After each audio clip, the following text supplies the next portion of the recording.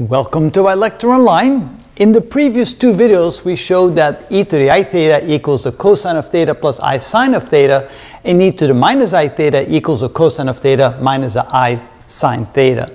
And therefore, we're now going to show that the cosine of theta equals e I theta plus e to the minus I theta divided by 2.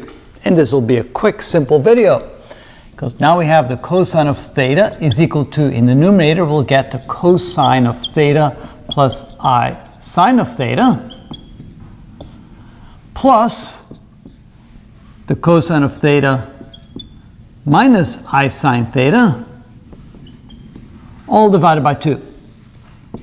And then if we take a look at the numerator, we have the cosine of theta plus the cosine of theta, which is 2 times the cosine of theta. And we have an I sine theta minus I sine theta, which cancels out, divided by 2. And so we can say that the cosine of theta is indeed equal to the cosine of theta if we let the cosine of theta equal to e to the I theta plus e to the minus I theta divided by 2. And that is how it's done. Less than 60 seconds? Not a chance. All right. 60 seconds isn't very much, is it?